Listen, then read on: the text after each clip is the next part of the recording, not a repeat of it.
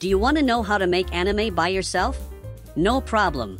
I'm just a guy who makes anime alone, only using my laptop. And you can do it too. So today, I'm gonna teach you how to create animations with a software called DSS, which is a really underrated software, but with its help I was able to create a lot of the more complicated shots that I needed to produce for my Ruby fan animations. If this is your first time hearing about it, I already made another video talking about this software before, where I go over most of its basic features. So I recommend you to go ahead and watch this video first.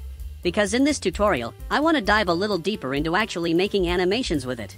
And if by any chance you don't have DSS installed, but you still want to try it out and follow the video, I've actually added a link to the free version of the software that you can download right now and start creating your animations with it. So if you're ready to learn how to do it, let's start with the video. So after you'll finish downloading and opening either the paid or the free version of DSS, you can immediately start setting up your scene by importing your character, changing the background, and choosing the right camera. And even though you have a lot of animated cameras to choose from, I actually prefer using only the static medium camera, because I have a special method to make more dynamic shots with it. And I'm going to talk about it later in the video, but for now I want you to finish the setup process by opening the settings menu and disabling the IK functions and the blinking. Then you can just go ahead and save your scene. Now that we're done with the setup, we can finally start talking about what you actually came here to see, which is how to use it to make your animations. But before that, there is one thing that you really need to understand about DSS. And that thing is that you can't really animate anything inside the software itself. In fact, you shouldn't really think of it as an animation software at all. Instead, you should think of it as a compositing software for VRM characters, where you can import all sort of different elements and combine them together to create your animated shots. So throughout this video, I'm going to show you 3 different methods to create your animated motions and how to composite them inside DSS. One of the methods will require you to purchase another software and will not work if you're using the free version of DSS, but the other 2 are completely free. And you can use them in all of the versions of DSS without any problem. And the last method will include a service that I never talked about on this channel before, so even if you've seen my older tutorials, I really recommend you to watch till the end of this video. But now, let's start by talking about the paid method first, which is to animate the motions by yourself using a software called VRM Posing Desktop, which is an amazing software that I'm using to create most of my shots. But it is a bit difficult to use it for animating a lot of characters or synchronizing different motions at the same time. In these sort of cases, I prefer animating my character inside VRM Posing Desktop, and then sending the motion to DSS, and recording it as a VMD file that I can use however I want. So in order to do that, you must first make your animation using the loop VRMA function.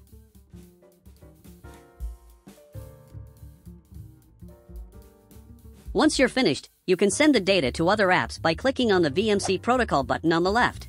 Click on send, and then activate the VMC protocol function inside DSS.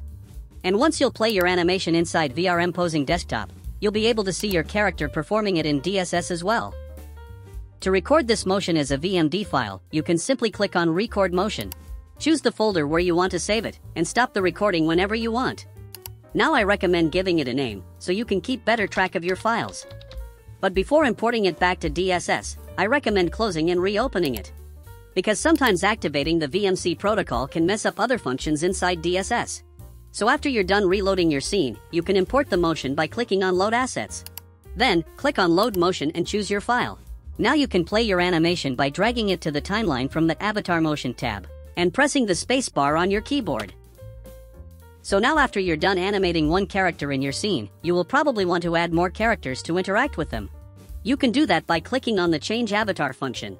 But this time, click on any one of the other slots, and import your second character. Then you can reposition them in the scene, and animate them by dragging motions to their timeline. And to animate the second character, I'm actually going to use my second method, which is to convert Mixamo animations to VMD using a free software called XR Animator. Since I already made an entire video talking about this process before, and I don't really want to waste your time by going over it again right now, I'm going to add a link to my previous video about it above, so you can feel free to check it out if you want to hear about it in more detail. So after you're done converting the motion to VMD, and importing it to DSS like I showed you before, you can simply drag it to the timeline, and adjust the timing and positioning of the characters until everything is aligned. As you can see, this shot already looks pretty good. But as I said before, there is one more thing that I like adding to my animations to make it feel more dynamic. And that thing is adding camera movements. You can do that by right-clicking on the camera in your timeline. Then choose which character you want the camera to follow, and which specific body part you want to track. Now when you'll play your animation, the camera will follow the movements of your character. If you want to change the angle of the camera, you can easily do it by changing the X, Y, and Z parameters in the position offset section. And you can just go ahead and play around with it until you get a result that you're happy with. So now after we went over 2 different methods of creating your motions, it's finally time to talk about my third method. That will allow you to create almost every motion you can think of by simply writing a prompt and clicking on generate. But before that, if you're finding this video helpful, you can support this channel by clicking on the like and subscribe button below. But now, it's time to talk about my third method that you can use right now to create an unlimited amount of animated motions completely for free by using an amazing AI tool called Mootion. If you want to access it, you just need to enter their Discord server, and you can immediately start downloading and using motions that other people have made, or start creating your own in one of their creation booths. But if you want to create your motions privately, you can also do that by starting a private chat with their motion bot. Over there, you will get a short tutorial on how to use this tool. And after you'll finish going over it, you'll be ready to start creating your own motions. So basically what you need to do is to go all the way down to the chat box and start by typing /. Then, click on Mootion, and then you can start to describe the motion that you want to create inside the prompt box. After you're done, go to Character and click on Bot. And now in the In Place box, you can either click on True if you want your character to stay in place, or on False if you want them to move around. I'm gonna click on False, and after that, you can just press on Enter. And Mootion Bot will immediately start to generate your motion. After it will finish, you can check the 2 variations that it created by clicking on the Play button.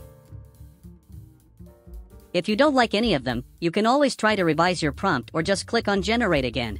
But if you want to download them as FBX files, you can either click on M1 to download the motion on the left, or on M2 to download the motion on the right. And you can easily find these motions inside your Downloads folder. But now, we have a problem. In order to import these motions into DSS, we're gonna have to convert them to the VMD file format. And if you're gonna try doing it with XR Animator like I showed you in the previous method, it probably won't work. So to solve this problem, we're gonna use 2 free softwares that you can download and start using right now on your computer.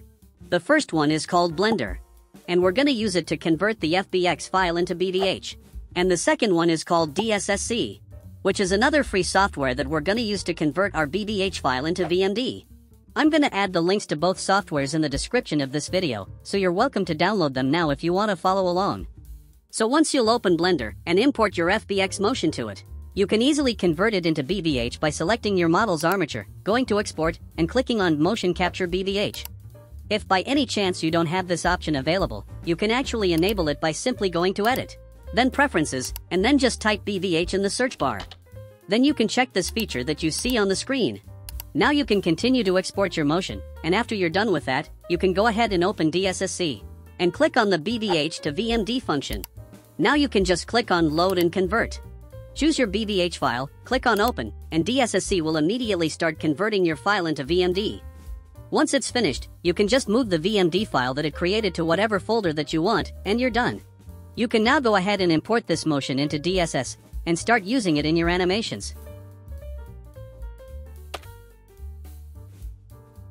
So this is basically how I create my animations with DSS, and I highly recommend you to try all of these methods out for yourself. And if you have any questions, feel free to ask me in the comments below. See you later!